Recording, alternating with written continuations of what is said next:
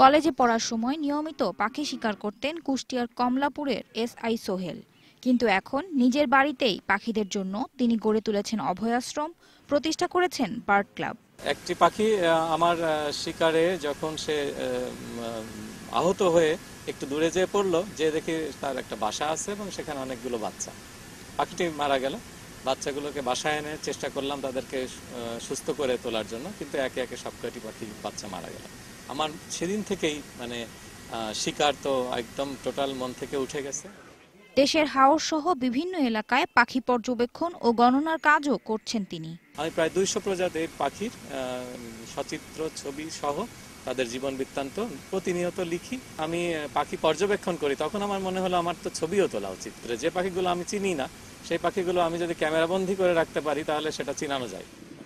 বিভিন্ন এলাকা ঘুরে গাছে বাসাবাড়ির ফাঁকে পাখিদের জন্য হাড়ি বেঁধে দেন সোহেল।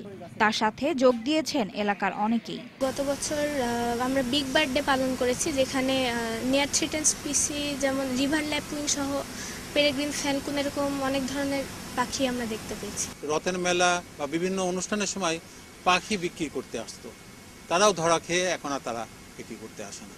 শিকার যাতে না করতে পারে মানুষ, সেই সচেতনমূলক আলোচনার পক্ষে আমরা আছি। নিরাপদ বাসস্থান ও খাদ্যের অভাবকেই পরিবেশ থেকে পাখি হারিয়ে যাওয়ার মূল কারণ বলে মনে করেন পাখি প্রেমীরা।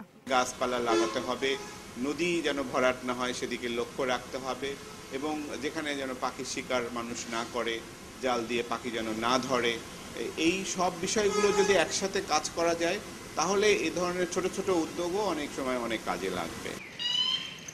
DBC news desk.